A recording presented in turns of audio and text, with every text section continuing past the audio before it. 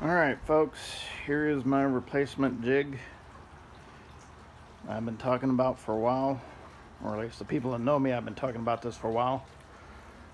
And this is pretty much what the future trailers are going to be made out of, and some other things.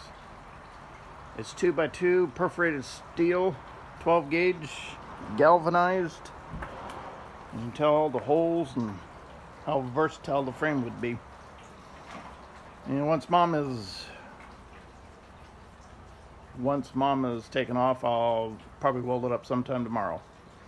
And today's Friday, so I'll do a walk around while you're talking to you, so you can kind of get a good look.